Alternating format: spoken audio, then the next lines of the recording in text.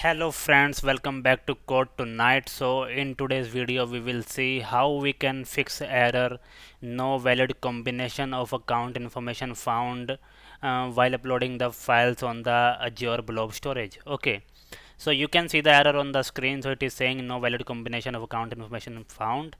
So now for resolving the error, so the error basically is about the storage connection string and storage container name which you have maybe written wrong.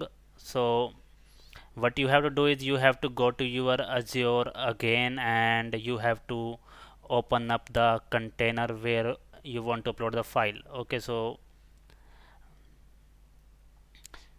this is the storage account that we have over here, and so after getting into the storage account you will be able to see access keys over here.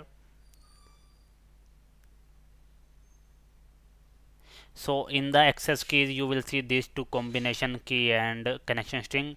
So you basically need this connection string, so you will be able to copy this by clicking on this icon. So you have to copy this and paste in the so wherever you are taking the connection string from, you can actually replace with that connection string, because maybe your connection string has something wrong.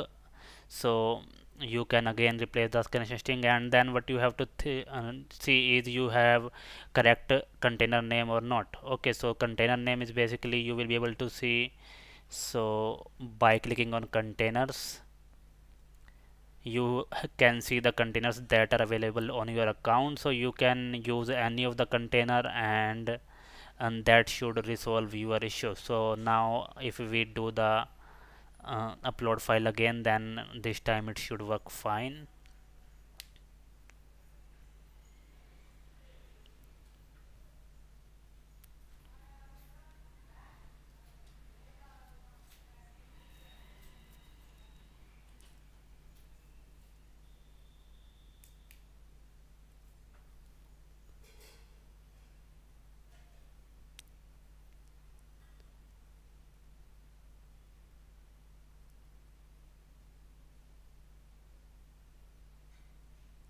So here we will select some random file to upload, so we can pick up this one and we will click on execute.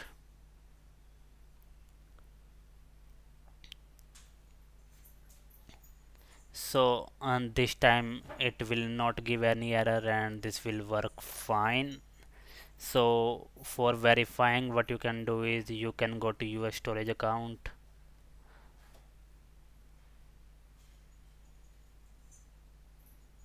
and in the container you will be able to see the file which you have uploaded. Okay,